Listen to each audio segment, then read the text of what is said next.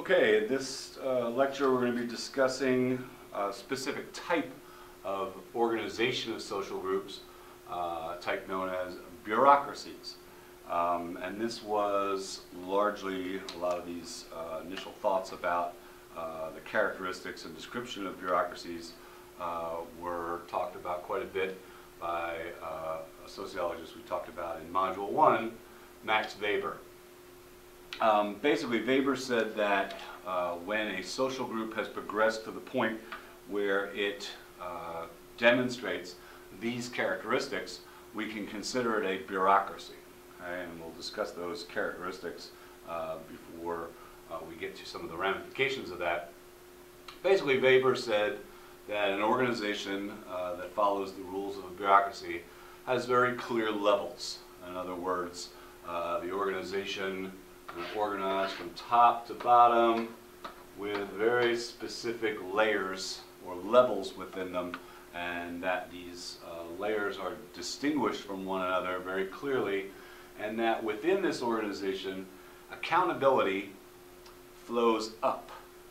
So in other words, the people at this level are accountable to the people above them, who are accountable to the people above them, all the way up to the top of the bureaucracy, and that work, tasks, or assignments then flow down. So in other words, this person tells this person what to do, tells this person what to do, and so forth, and then the accountability goes back up. So when, again, your boss who's above you in a bureaucracy tells you what to do and you complete the task, you just don't stay quiet about it or go home or anything like that. Then you have to turn around and tell your boss that you got that task completed, and he or she then tells the people above him or her that that task got completed. So once again, what Weber said is that within a bureaucracy there's very clear levels in which accountability flows up and tasks and work flow down. Within a bureaucracy there's a very specific division of labor. So there are different jobs, tasks, assignments, and that people within this division of labor have very specific tasks that they accomplish within that bureaucracy, and generally, and sometimes there's very strong restrictions against them performing other tasks other than what's assigned to them. So if I use hack as an example, we could say that there's clearly a division of labor here at the college. I have a specific task which I complete, which is instruction in sociology. It wouldn't be appropriate for me to come into hack and say, I don't feel like teaching today. I think I'll go run the floor buffers, or I will go mow the lawns outside and swap places with another person. Even within, you could say that's kind of ridiculous, swapping places with a groundskeeper or a janitor, but even within faculty, I would not be able to walk in and say to my office mate, perhaps, say, I don't feel like teaching sociology. I'll teach your psych class, you teach my sociology class. Okay? We have very specific tasks within this division of labor, and we are assigned to do specific tasks or assignments only. Weber also said that within a bureaucracy there are very strong written rules. Okay? So again, many of you have experienced this. On your first day at a new job, you're probably going to be handed a employee handbook or standard operating procedures or a to-do list or whatever else it is, but that again, it'll make very clear what the accountability is. When we talk about a hierarchy or an organizational chart that tells you who your bosses or assignments are, what your jobs and responsibilities are, who you report to, all those other kind of things, with that idea of written rules.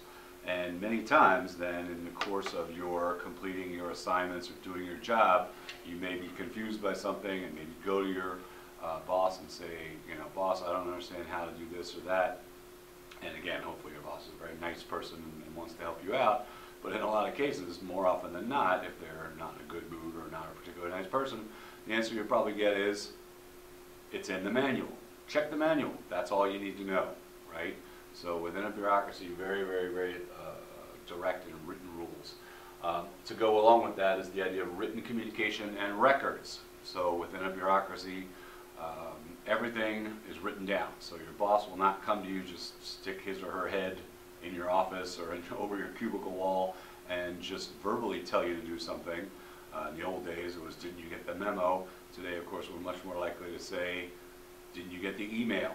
Okay, but that all assignments, again, the assignments that are flowing down are going to come to you in written form, and when you then in turn complete your task and want to make sure that everybody knows that you did that, you will then write down your results or attach it or send it up in written form as your measure of accountability. And also that all that communication, the tasks, assignments, everything done, is going to be kept. So once again, we can kind of say in the old days, if you thought about a big organization like a school or a business or government, there were rooms and rooms and rooms full of file cabinets with just, you know, archives and archives of old files, right? And now again, we think about how businesses, organizations have to spend lots and lots and lots of resources on file space. So we talk about, you know, mega gigabytes or, you know, huge amounts of space used to keep things electronically nowadays, but that for the most part bureaucracies keep records of pretty much everything for a long period of time. And the last two, again, characteristics that Weber described as characteristics of bureaucracies is the idea that bureaucracies can be characterized as being very impersonal. In other words, very little of what we would call individual kind of psyche or personality is needed in a bureaucracy, or as I should say, is important to the bureaucracy. That, you know, for the most part, you'll hear these complaints by workers, and you might have felt this way yourself sometimes. I'm just a number in this organization, small fish in a big pond, just a cog in a machine. Okay, these are all the things that, again, the bureaucracy is not necessarily interested in your individual characteristics, just your ability to get the job done. And then with that goes a high degree of replaceability. In other words, in a bureaucracy, because of this very strong division of labor and very specific tasks, nobody in the bureaucracy is so important that the bureaucracy can't exist without that person. And again, we tend to think about that as being the lower levels where we would maybe expect a high degree of turnover and thinking about large jobs, large corporations, that kind of stuff. But it exists on every level, including schools, voluntary organizations. But that also goes up to the very top of the organization, that in a bureaucracy, even the people at the top are replaceable. So if I say to you, we talk specifically about who is Steve Jobs, and you could say he was the founder of Apple, well, and then he passed away, but the day he passed away, Apple Computers did not fold. It did not just shut down and say, well, our founder is no longer here. Clearly, organized like a bureaucracy, even the people at the very top are replaceable. Okay? So these are the characteristics that Weber said made up a bureaucracy. And Weber, very much kind of in line with the functional view of society, was very much in favor of this. As a matter of fact, he described this and the fact that more and more and more organizations within modern society were starting to become more and more organized into this idea of bureaucracies. And Weber, once again, being a big fan of this, actually used the term, the rationalization of society. So in other words, as society becomes more ordered, makes more, in his mind, sense, and falls into a more structured way of organizing itself, that more organizations would fall on this description of bureaucracies, and he felt that was a good thing. I then often challenge students to come up with examples of, you know, is every organization in society a bureaucracy? And challenge some people to come up with some examples of organizations in society that are not, because it's so easy to think of the ones that are. Clearly, like I said, hack is a bureaucracy. You know, if you're a nursing student and plan to work at a hospital someday, you will absolutely be working in a bureaucracy. If you plan to work for a large company, corporation, you're working in a bureaucracy. Even many secondary organizations fall in line of bureaucracy. So once again, if you're a member of the PTA or you belong to a church, synagogue, mosque that has some type of council on it. You know, again, these rules will definitely apply to those types of organizations, and you'll find yourselves engaging in many, many bureaucracies. But are all organizations bureaucracies? Typically not. When we think of like I said, the family, the most generalized type of family, we tend to not think about it. We might say that there are levels as far as parents versus children. Certainly you can say that certain people within the family are more likely to do some tasks than others. But again, ignore your mother leaving you sticky notes about doing the dishes or anything like that. We typically don't think of the typical family as having a huge set of written rules or a handbook that they have to follow. That people are much more likely just to talk to each other without writing everything down or keeping the records. And certainly the idea of impersonability and replaceability doesn't exist in what we typically call a family situation. Whereas if a person, father of the family, passes away, dies, leaves, whatever else it is, we just don't say, oh, it's time to get a new dad, or let's put out an ad for a new dad, right? It's going to be much more of a situation of personability and irreplaceability. So we typically think of families as not being organized. Sometimes I say, okay, what else? And like let's talk about a little corner store, a small business, a mom and pop grocery. Okay, once again, you'll probably see that in that type of environment, everybody does everybody else's jobs. One person's working a register while the other person is stocking shelves, but if the truck comes rolling in, then they might switch jobs, and everybody kind of does their own thing. Much more likely just to talk to each other as far as getting things done, not having to keep a lot of records.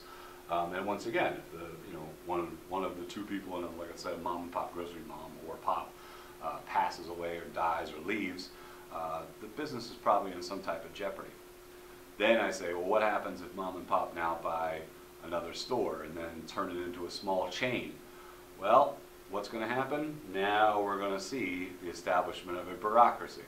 So whereas in the past it may have been kind of informal, everybody doing everything, as that business grows and becomes more organized, and this is exactly what Weber pointed to, becomes more rational, then the need for clear levels, division of labor, written rules and communication, and a greater degree of impersonability and replaceability are probably going to exist, and we're going to see a bureaucracy form. Okay, so there's a couple characteristics of bureaucracies that we can talk about here. One is the idea of perpetuation. This is the idea that bureaucracies tend to take on a life of their own. Once a bureaucracy has been established and gets set in motion, it's usually pretty difficult not only to keep the bureaucracy from going on and on and on, but also a lot of times when a bureaucracy, even those bureaucracies which are organized for the purposes of achieving a goal, even if that goal is met, the bureaucracy is not very likely just to stop working or to go away. Okay, that once, like I said, once they're in motion, they tend to take on a life of their own and just continue. A famous example of this, again, I've often talked about in class. I ask students if they're familiar with the March of Dimes, and most people have heard of it. And then I usually say, do you know what the March of Dimes was formed to do or accomplish? And maybe less people will know this, but the idea is that the March of Dimes originally formed as an organization dedicated to raising money to funnel toward research for a cure for polio.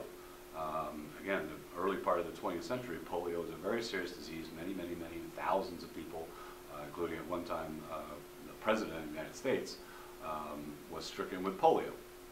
And many people died of it. It was a very significant childhood illness for many people. And it was pretty rare that a person living in the 20s, 30s, and even the 40s and 50s didn't know somebody with polio who was suffering from this serious disease. So the March of Dimes was organized as a research foundation to, like I said, raise and funnel money, and they were very successful at it. As a matter of fact, Jonas Salk came up with a vaccination for polio, and if you think about polio today, you probably don't know anybody with polio. Polio has largely been considered to have been cured for a very long period of time, and even those people who were somehow stricken with polio, there's an effective vaccination for dealing with it.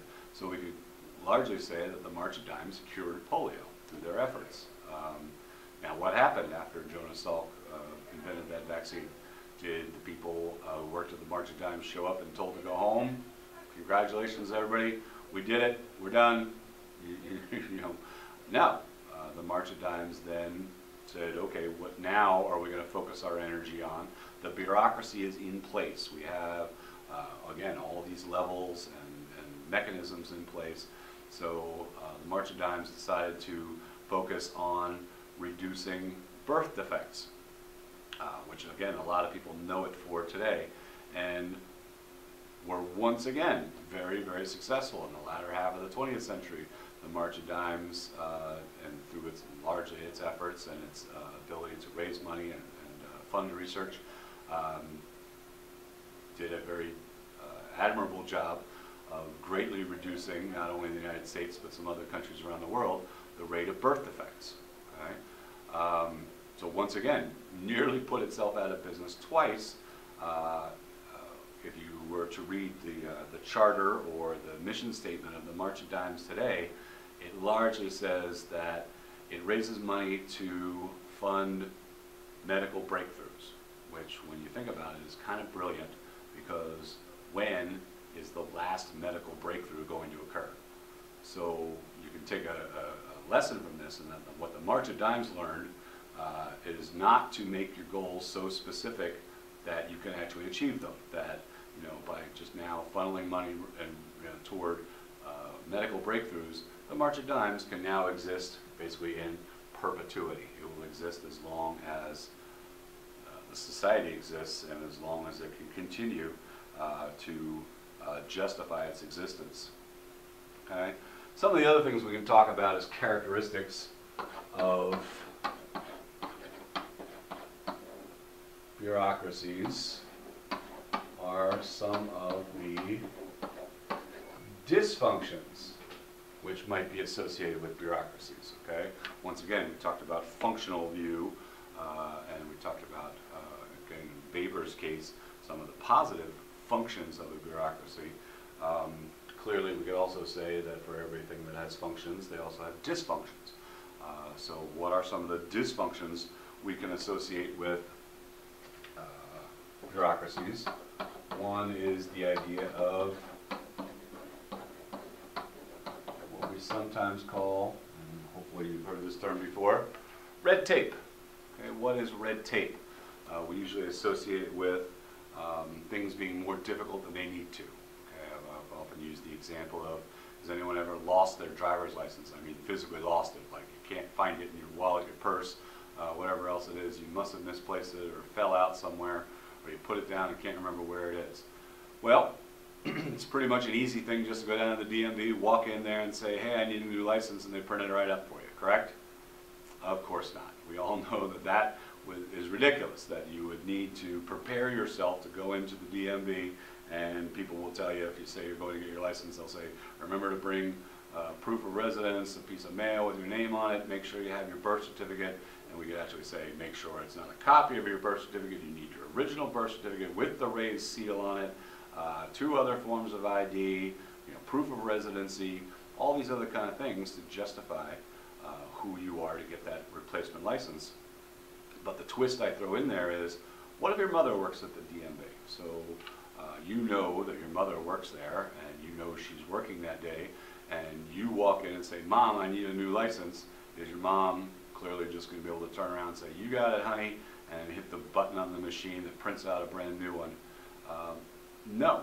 Your mother will need to demand to see your printed birth certificate with the raised seal on it. Again, I make the joke a lot. Your mother was there when that document was created. Who better in the world to be able to say, that is my son or daughter? Of course, I can use my own judgment in verifying their identity and issuing a new license. The idea of red tape is exactly that, kind of that application of the rules without what we sometimes call a notion of common sense, that workers are sometimes so bound, not only, like I said, by the rules, the written rules that exist in a bureaucracy, but also that a sense of accountability that they could get in a lot of trouble if they don't follow the rules, that their ability to use their own direction or common sense is sometimes pretty limited.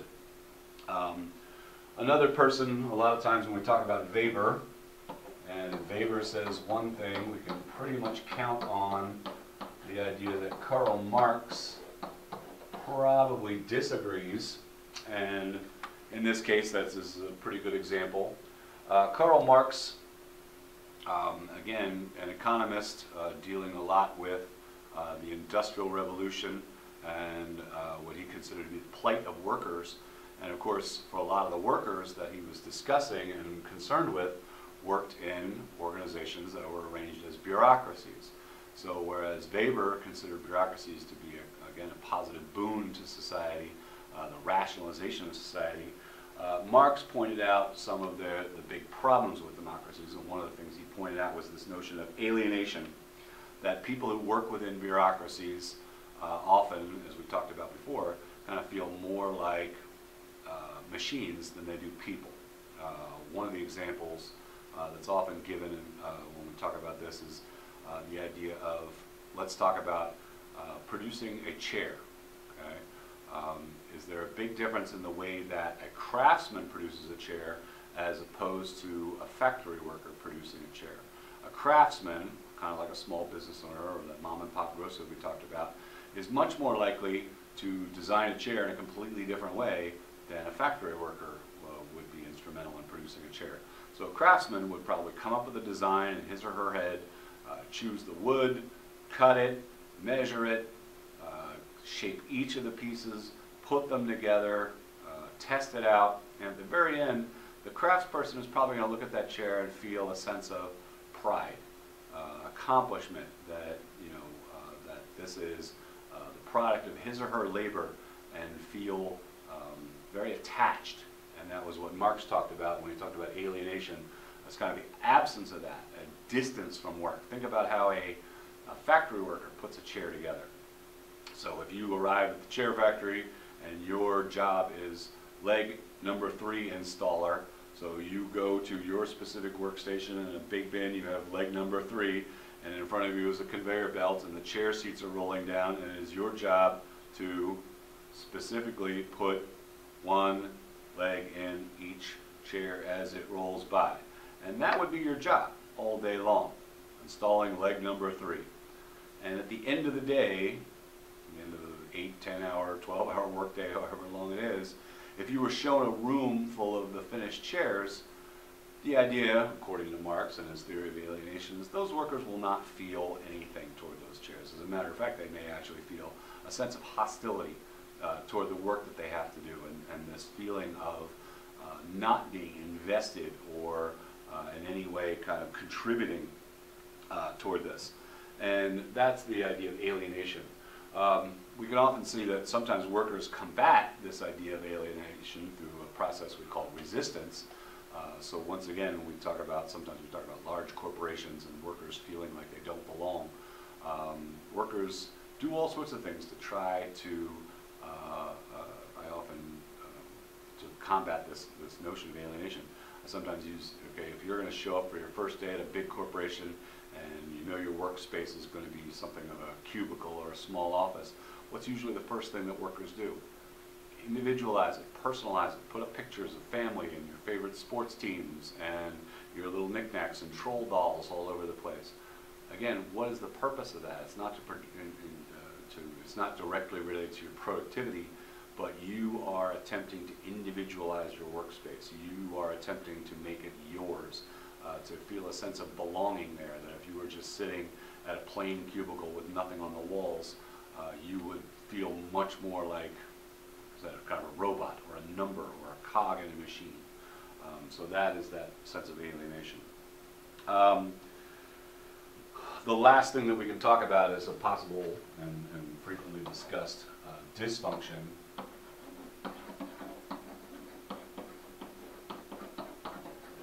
Is the notion of incompetence.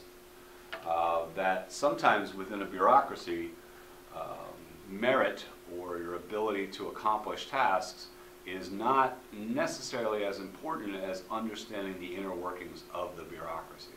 So for people who occupy positions in a bureaucracy and understanding how the bureaucracy works and what the rules are and who's accountable to who, that sometimes that guarantees a person either a position or sometimes advancement in the bureaucracy, as opposed to that idea of being able to reliably accomplish tasks. Sometimes we talk about that idea of people can rise in a bureaucracy to the level of their own incompetence. The joke kind of being that some people are better at understanding the bureaucracy than they are at actually doing their jobs. And sometimes, I'm sure many people who maybe have operated already in bureaucracies can sometimes kind of, if you think about, you've complained about the idea that my boss couldn't do my job, but yet they are my boss. And you could probably say, how did that person get to that level that is above me when they clearly couldn't do the job that I do? Well, part of the explanation could be, again, that idea that that person understands the bureaucracy more than they assume or can be relied on to do the specific tasks that are required. Okay? And again, that's that notion of incompetence. So we clearly see that there's two ways of looking at this. Clearly Weber, the champion of bureaucracies, describing them and laying out for us the characteristics of them and calling it the rationalization of society, as well as some of the other concerns about bureaucracies within a society.